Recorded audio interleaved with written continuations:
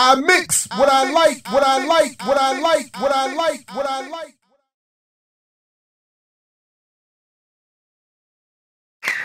All right, good evening, everybody.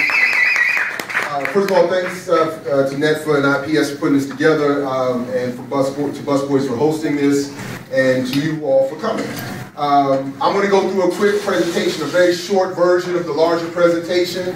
My colleague, Dr. Burrows, is going to say a few words, and then we're going to hear from two of our contributors to the book as well, as much as possible at least, Ray Winbush and A. Peter Bailey. And then we want to open it up for a conversation. We want to leave as much time for that as possible, since I know our time is short. But initially, just very quickly, what our goal was that we wanted to put together a collective of responses, critical responses.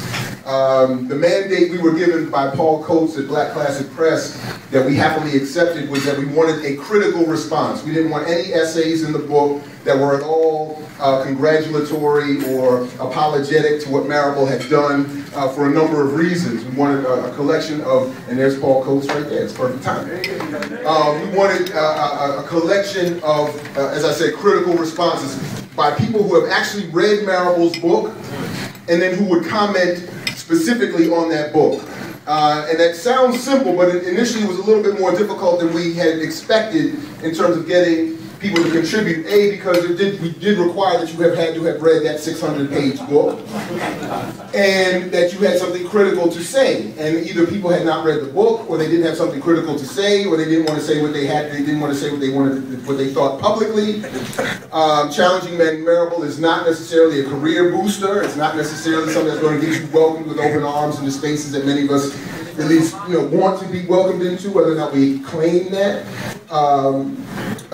So it was a little more difficult than we thought, but what we ended up with in taking our time and with careful editing and a really wonderful editorial process, we put together a very strong volume of well-researched responses to Marable's book.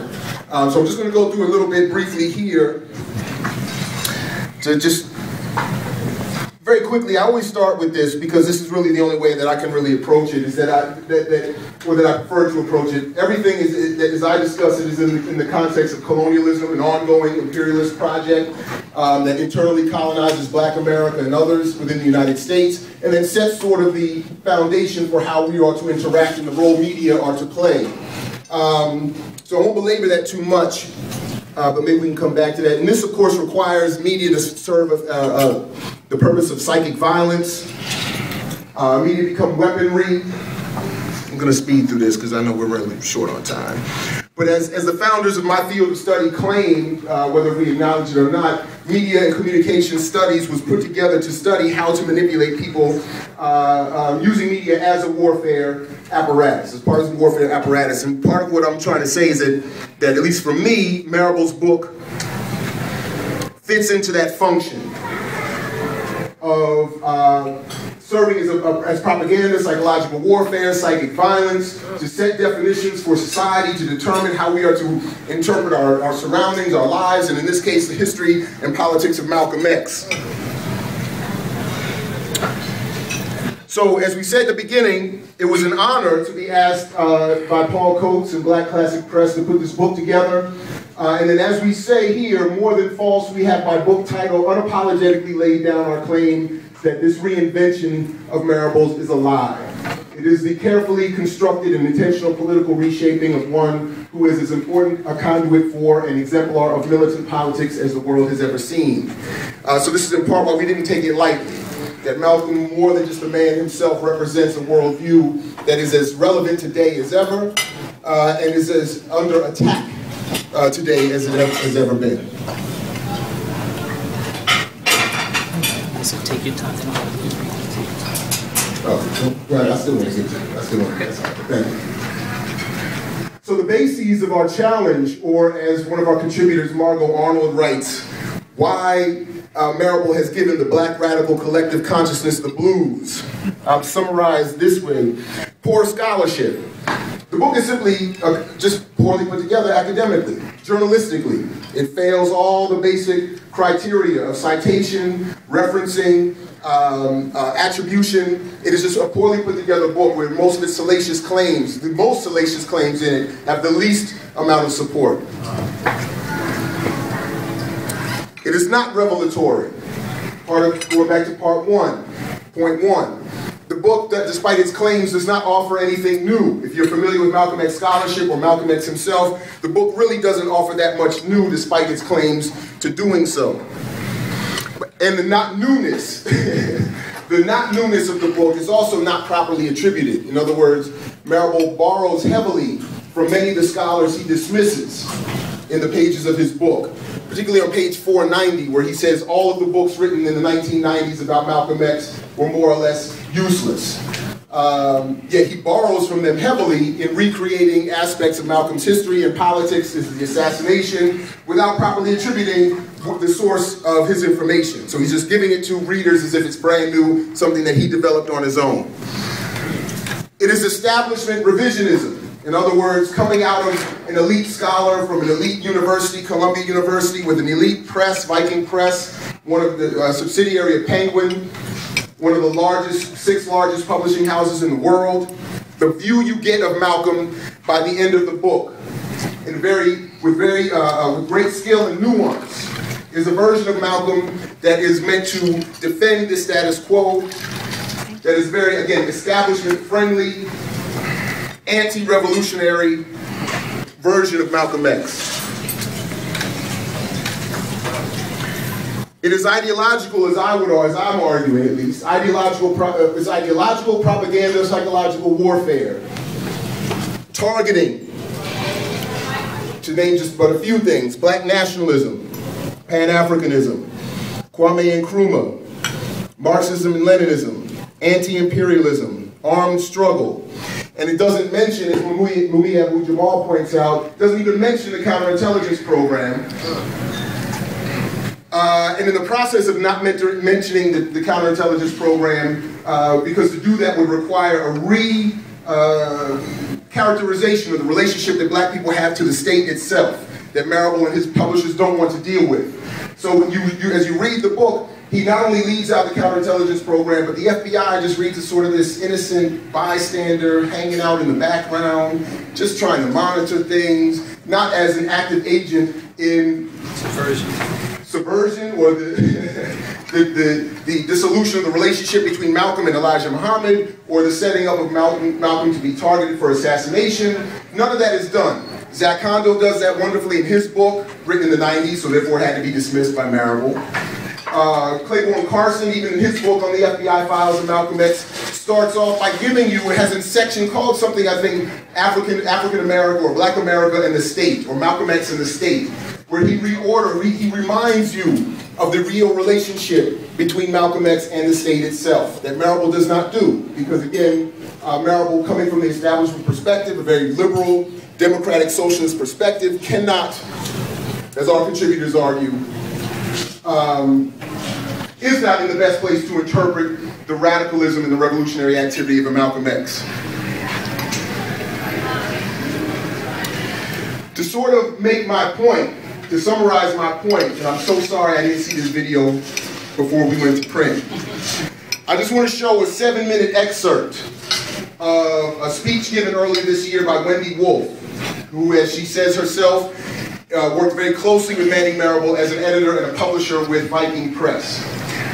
And I think, as you'll see in this 7-minute clip of her hour-long speech, you will see how she, for us, quite thankfully, for us, gives us legitimacy and justifies. Before he was at Johnson Publication, he was the editor of the Black Lash newsletter. The Black Lash newsletter was the newsletter of the OAAU. So you are seeing with you right now someone who was with Malcolm X from the forming of the OAAU until his assassination. This is A. Peter Bell.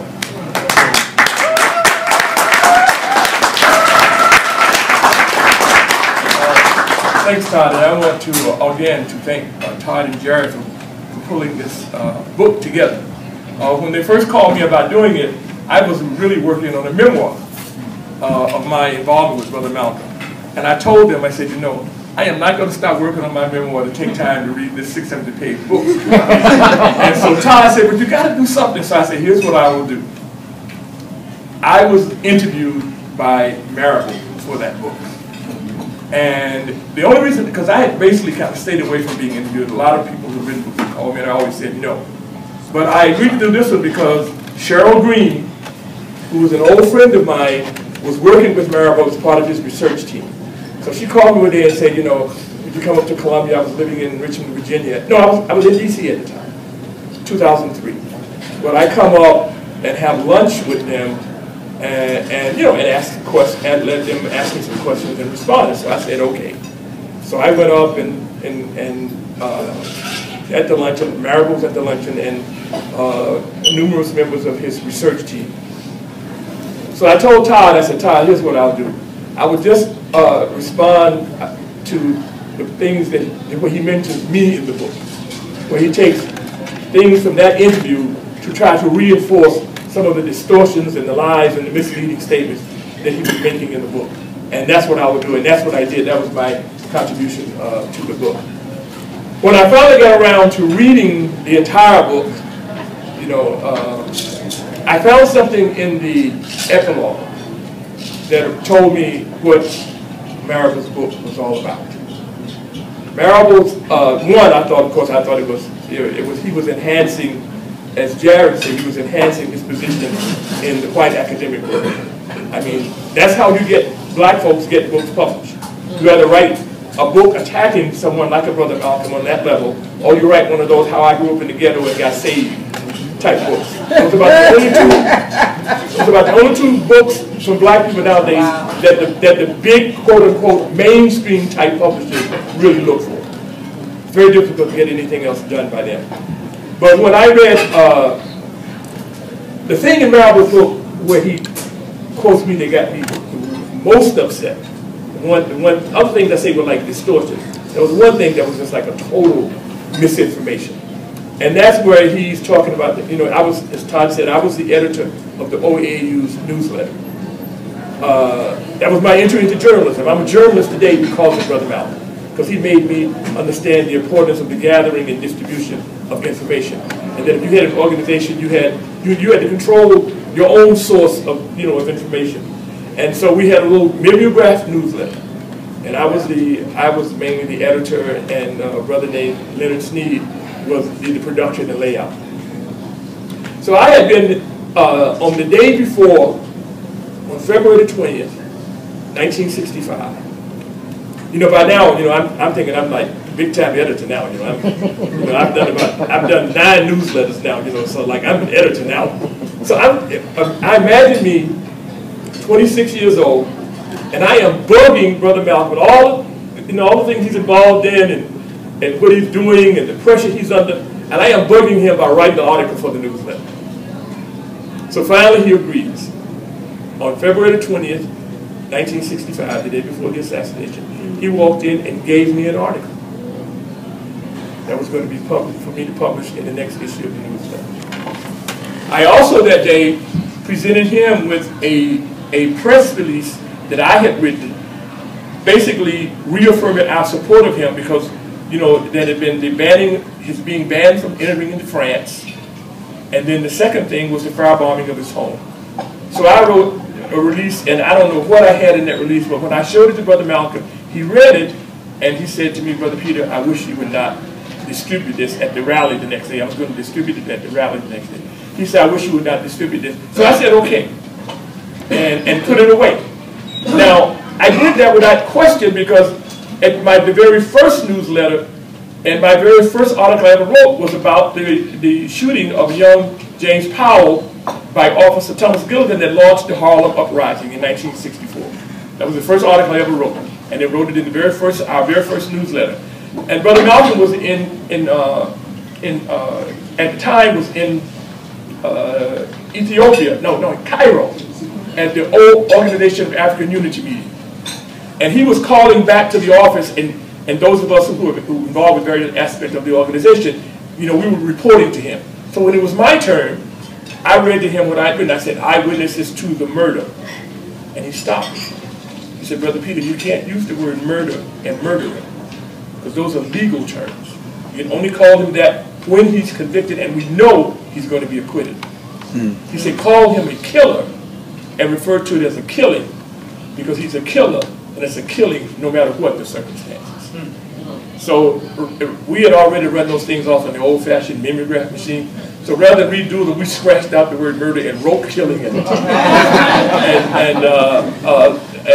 And that's how. And sure enough, when Gilligan was acquitted, he sued both SCLC and CORE for distributing a flyer calling him a murderer.